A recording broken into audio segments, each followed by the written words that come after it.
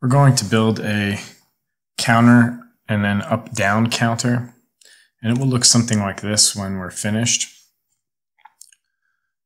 We'll be able to use a count up and a count down, or a count up, count down. We're going to build the count up, down, and the principles stay the same. So let's start a new project. And for this, we're going to start a standard project. And I'm just going to call this count up, down timer example.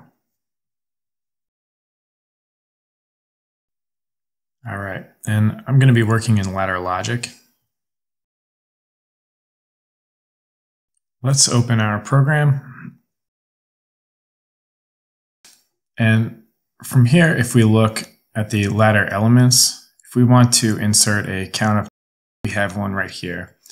If we'd like a down counter, we have one right here. Now the problem that we run into is there's not a count up, down. So what we can actually do is put an empty box in and drag that to our program. Now from here, this is where we can decide what type of function that we have. And if we click this ellipse button, we can look at our standard function blocks, and then we can go to counter, and there's a count up, down. We'll put that in and press enter. So now it's loaded a preset up, down counter. And we can give it a name if we'd like. I'm just going to call it counter 0.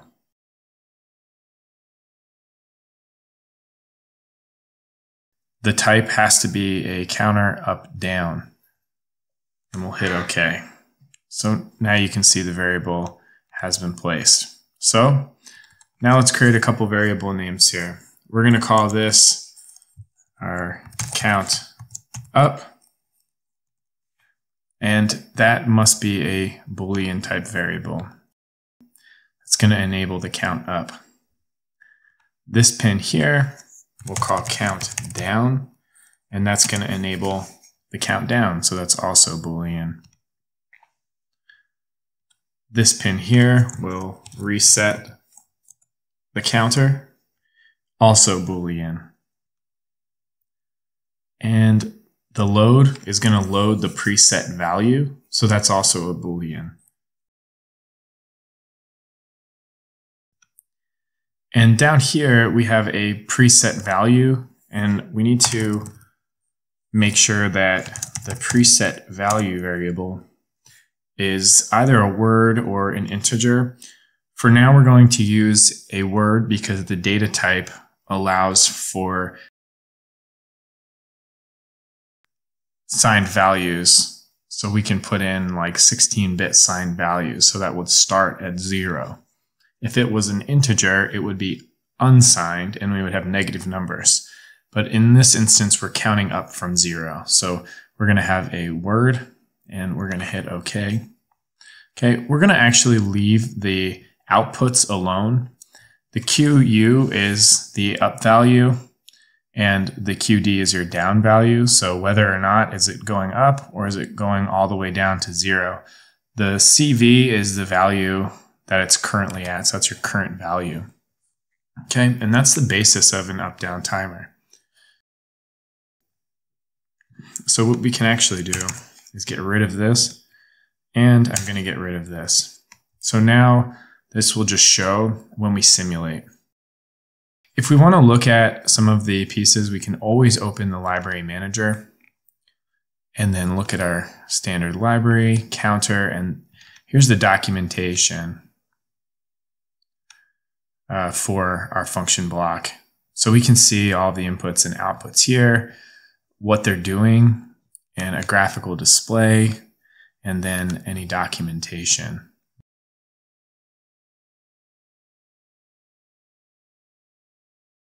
Now back to our program, we can test. So I'm going to go to simulation. I'm going to log in. I will say yes to download. All right, so here we can see my preset value is 0, my current value is 0, and I have some built-in push buttons in order to enable these pins here. So let's just create a preset value, and it says prepare a value, and let's just choose 15 to start. Okay, so now we can look at our prepared value and our current value. And what we'll do, let's count up. So we're going to make that true. So in our debug menu, we'll start, and then I'll write the values.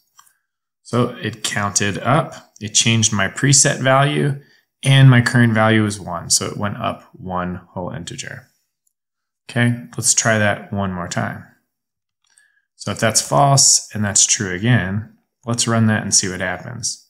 So if I write values, notice that my counter didn't change. I actually need to bring this back down, write my values, and now bring this back up and write my value again. Notice that my counting value has now increased again. I'll do that one more time. We will bring this false and then bring this true, and my counting value went up. The same is true now if I would like to, let's count down, and notice now my count value has moved to 2. If I want to bring it back to 0, I will bring my count to false, my reset to true, and now my countdown output is now high because I have gone down to my lower limit. Now, let's turn the reset off, and let's load a value. Again, notice that the down count is still true on the output. That's because my current value is still 0. So that's to denote I'm at my lower limit. Okay, I'm going to load the preset value now, and let's see. Now I've hit that upper limit on my output, and that's true. And now my lower limit, my down, is false, and my current value is 15. So our counter up-down works. I'm going to reset and bring that false. And there you go. So now I'm at 0, I'm at the bottom limit, and my upper limit had reset as well. I will bring this false, and I'm back to square one. Okay, that should be enough to get started on up-down counters. You're welcome to use regular counters for up or just down, or both. Now you know how to access them.